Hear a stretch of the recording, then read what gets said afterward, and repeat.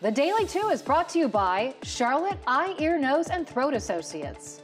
Welcome to the Daily 2. I'm Laura Polka. Glaucoma is the leading cause of blindness, and any age can be at risk. And joining us today to talk treatments is Dr. Pedro Cervantes from Charlotte Eye, Ear, Nose, and Throat Associates. Thanks for being here. Thanks for having me. What exactly is glaucoma? So glaucoma is a progressive disease that affects the optic nerve, which can lead to permanent blindness, but unfortunately it has no symptoms.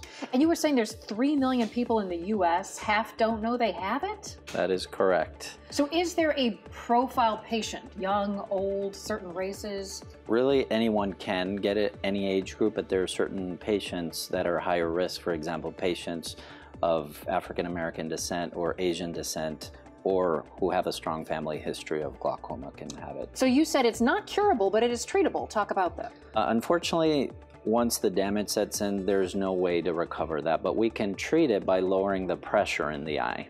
And tell us how you do that. Something called minimally invasive glaucoma surgery, or MIGS? Correct.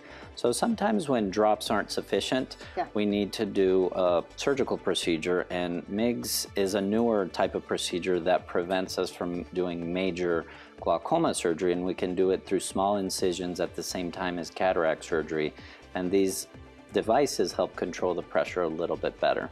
So less invasive and then a quicker recovery time. Is it done outpatient? Correct. It just takes about 20 minutes in conjunction with cataract surgery, and patients go home that same day. Doctor, thank you so much for being here today. We appreciate your help. And if you would like more information about glaucoma and treatments, you can call the number or go to wejustmakesense.com. For the Daily 2, I'm Laura Polka.